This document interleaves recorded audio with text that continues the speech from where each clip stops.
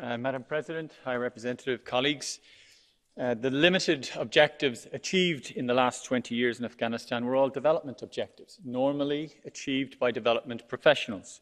So when we suspend development aid, we must remember that we're suspending the salaries of the doctors and the nurses and the teachers that have achieved those objectives. But we must not end humanitarian aid. It must continue based on the humanitarian principles of impartiality, of independence, of neutrality and transparency.